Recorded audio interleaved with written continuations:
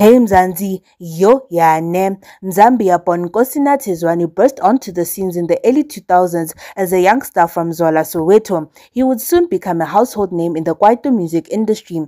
His hits Mele Senzeni and Jizzy Number 10 solidified him as a pioneer of the genre, captivating South Africa with his fresh sound and raw talent. But sadly, it's the end of the road for Mzambiya. He's quitting music for good. And this is what he had to say.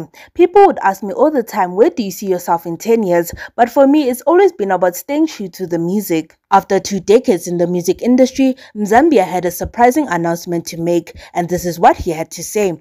I am writing to formally resign from my position as a recording artist. After much consideration, I've decided to take a different direction in my career and pursue new opportunities. So there you have it, Mzansi. Mzambiya may be stepping away from the microphone, but he isn't leaving the music world behind him. As the founder of Earth Nurture Records, he is now focused on nurturing the next generation of talent. Mzambiya ended his statement by saying, Earth Nurture Records will continue to unearth new talent and release music just like we promised. I am truly grateful for all the love I received since my debut in the year 2000. It's been an incredible journey. A journey that has brought him so much success, fame, and even earned him over 14 million rands earned in over 2 decades. But Mzambiya's greatest achievement may yet be what's to come, building the future of South African music. Mzansi, what are your thoughts about this? Please leave your well wishes and thoughts down below in the comment section. We would love to hear from you. Until next time, Mzansi, stay tuned for everything Mzansi.